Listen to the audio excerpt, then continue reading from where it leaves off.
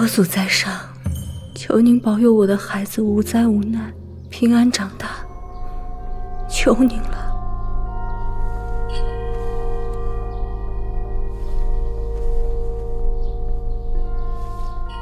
主儿，实在不成，您去求皇上出宫看望十阿哥吧。冬天时我已去过一回，如今再去，实在是有违宫规了。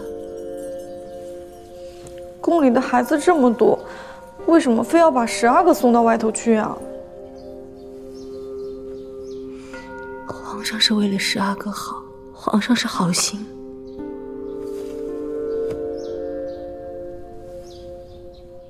这岳中旗平叛沙罗奔，又平叛杂古土司仓望之乱，如今只剩下一个准噶尔。准噶尔从圣祖之时就屡生叛乱，成为昼夜之患。朝廷为安准噶尔，将太后之女端舒长公主嫁给多尔扎。这多尔扎多年贪于酒色，残暴不仁，不得民心。如今准噶尔拥新贵达瓦齐，部族内乱一触即发。报！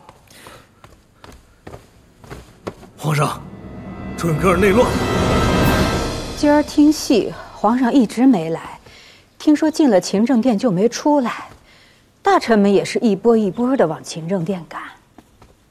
皇帝召见陈宫是常事，你不是已经派人去打听了吗？这就有消息了。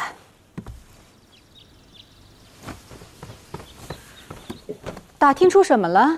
禀太后，准噶尔部的达瓦齐杀了首领多尔扎，然后自立，前朝都乱了。什么？额驸死了？是。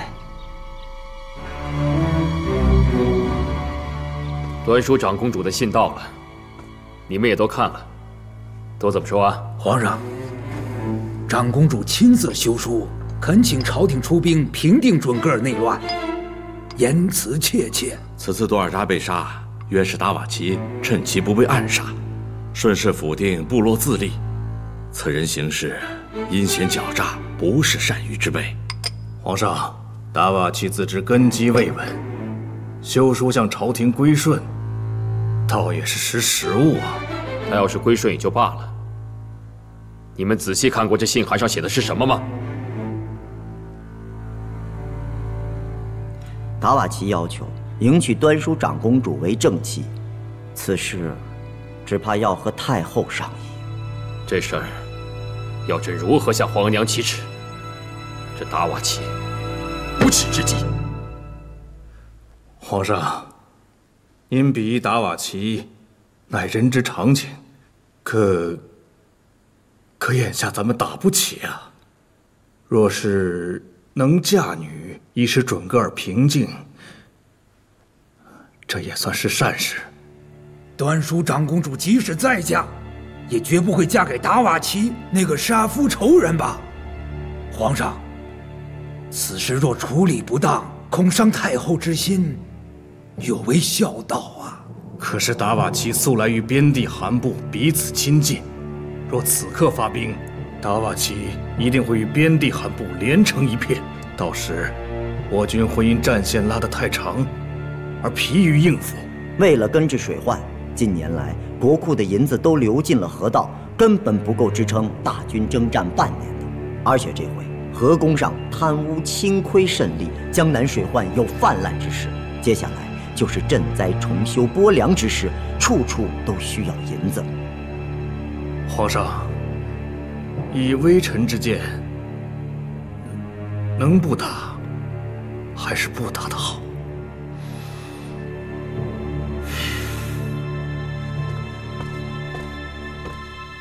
皇上，福家姑姑来了，说太后请您前往长春仙馆。你去转告，朕有要事走不开，等朕一得空，就去向太后请安。这。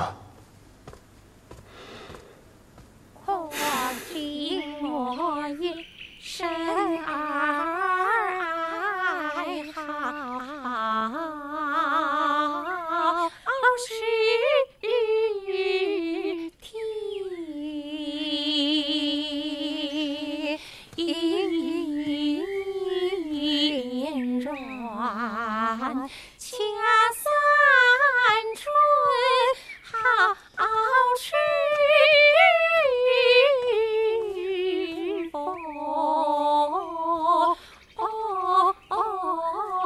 人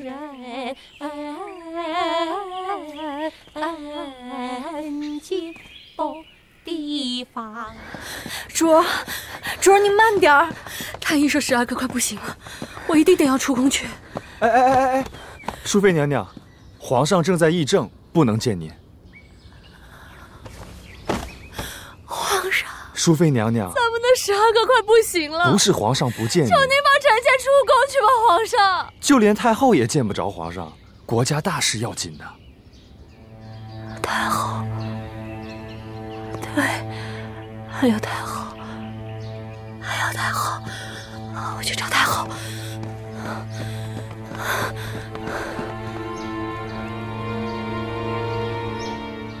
当日哀家要养着你的十阿哥，皇帝偏偏不肯。如今孩子病了，你要出宫多难。即便是哀家允许了，也只能是让你当日去当日回，总不能让你一直在那里照顾十阿哥。太医说，十阿哥的病只要天暖些就会好，可如今已经入了夏，十阿哥不仅不见好，还反而越发糟糕。臣妾身为人母，怎么可能不心疼？你心疼你的孩子，哀家也心疼自己的女儿。谁要是劝得皇帝接横绰回来，哀家就什么都答应他。太后，哀家知道你从来都不愿为哀家的事出言，横提的婚事如此，讷亲的死也如此。可这回不一样，这回是横绰身在险境，哀家体谅你的痴情，把你安排在皇帝身边，你就不能体谅一回哀家，体谅一回哀家的思女之心？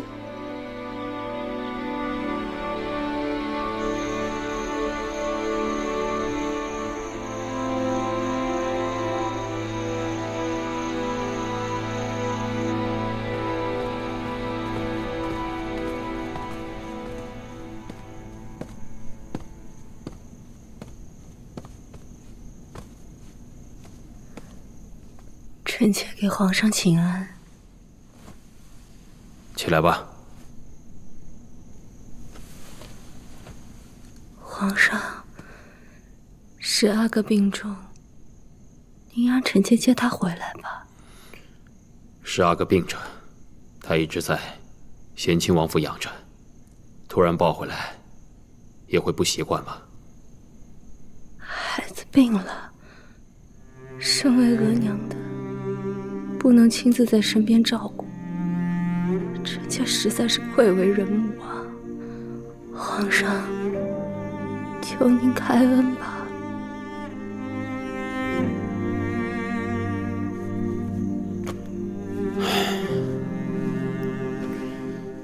这十阿哥是朕的儿子，朕怎么会不心疼呢？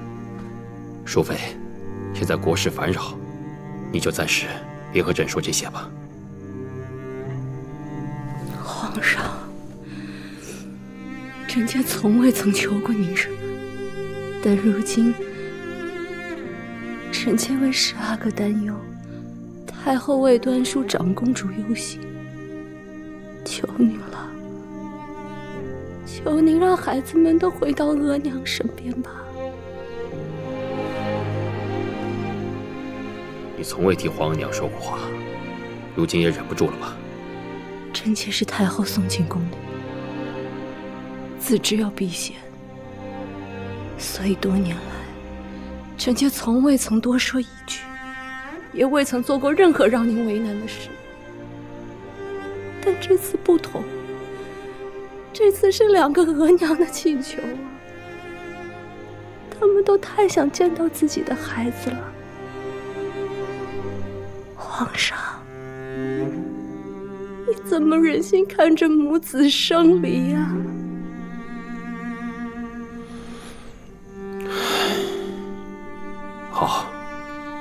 朕知道了，你先回去吧。朕还要和大臣们商量国事。